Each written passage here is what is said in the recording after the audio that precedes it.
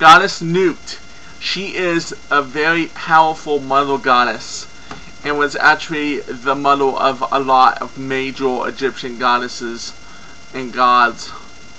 Anyhow, here is her hieroglyphics, titles, alternative names and spellings, and symbols.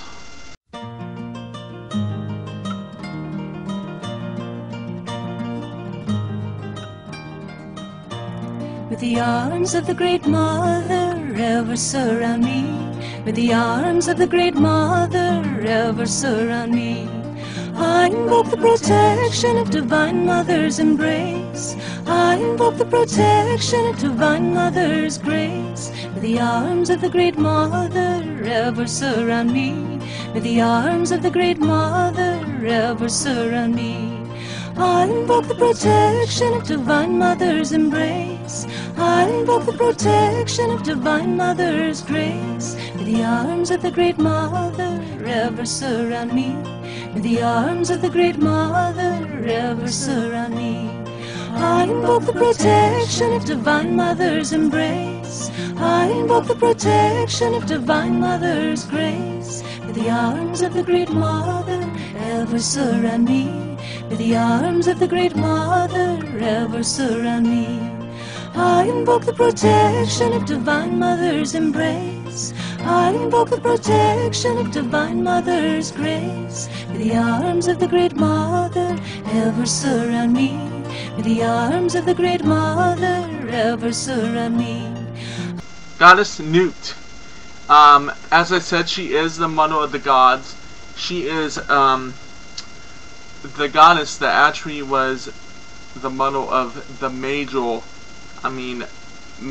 Egyptian gods and goddesses. We will get to them later. There is a lot of story about Goddess Noot that kind of goes with God Geb, which we will discuss later. Anyhow, she is the goddess of night, reincarnation, and weather. That being that she is also called the Star Goddess, which was not listed in the titles, which I forgot to put.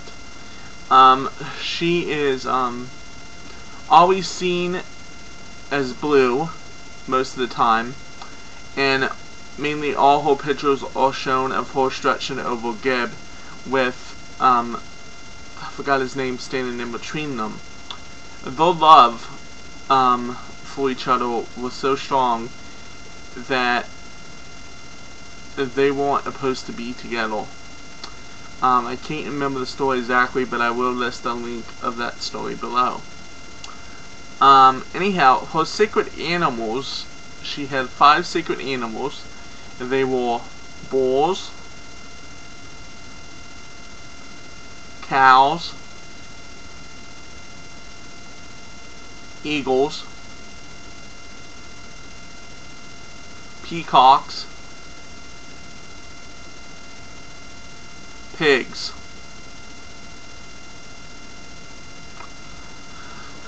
Unfortunately, I don't know a lot about this goddess, so that's why I'm going to give you more links, the stories and stuff of her.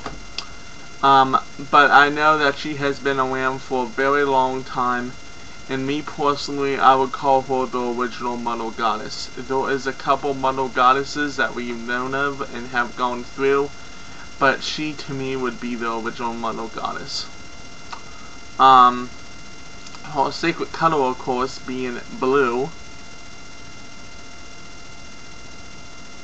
Her being, sky goddess and always has stars on her. And her sacred stones, which is lapis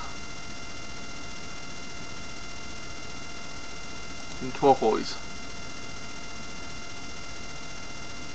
And the lapis stone, as you saw, has crystals on it, like blue crystals and stuff, which is kind of cool, which is why that would be a sacred stone to her. Her sacred plant is a sycamore.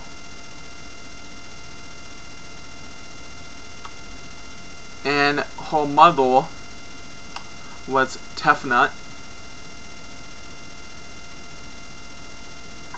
and her father was Su. Now, her husband, that I've said, was Geb, and he was called father of the gods. Now, the story goes with all this mainly when Noot wanted children. Ra was a very jealous god, according to Egyptian history, and he did not really jealous, but I mean that he was scared kind of how powerful Noot is, and he didn't really want her to have kids, and kind of had like a ban on it somehow for her not to have children.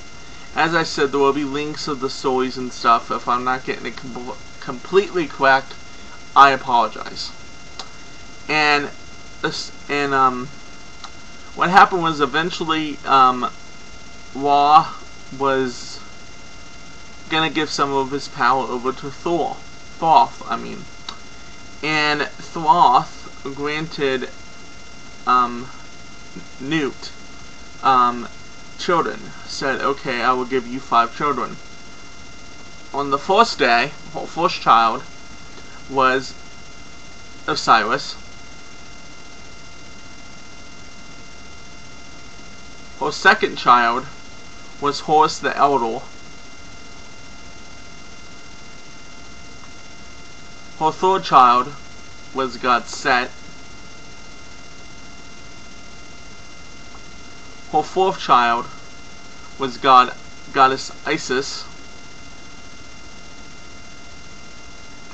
And her last and fifth child was goddess Nephthys. So those right there are very powerful gods and goddesses.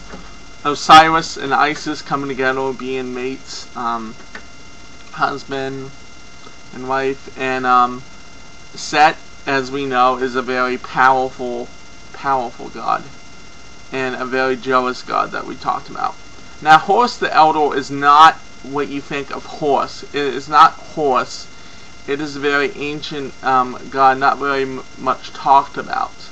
But people confuse him with Horus. Me personally, I do not believe it is the Horus that my personal god Horus is that I did. And we know that Nephthys actually married Set. So it's kind of interesting that her kids, Horus got together with Isis, and Nephthys got together with Set. It's like, okay, my children really loved each other. I don't want to speak negative about the gods and goddesses, so I'm just saying. Back then they didn't see anything wrong with it. And actually a little story that I forgot to tell you before, about Nephthys when I did her, is that Nephthys had Anubis, but it wasn't to Set, it was to Osiris. She got Osiris, tricked Osiris to sleep with her to have a child, because Set could not have children because of the battle between him and Horus, where he removed Horus's left eye, and then Horus in return basically made him fertile, removed his nuts. So that was a very powerful event. So you can imagine the family reunions. Holy hell. Well, anyhow, that's about all I have for Goddess Noot. I'm sorry if I don't have a lot of information again, but I will list some links. Anyhow, this has been Rainbowpagan, and may you have a blessed week.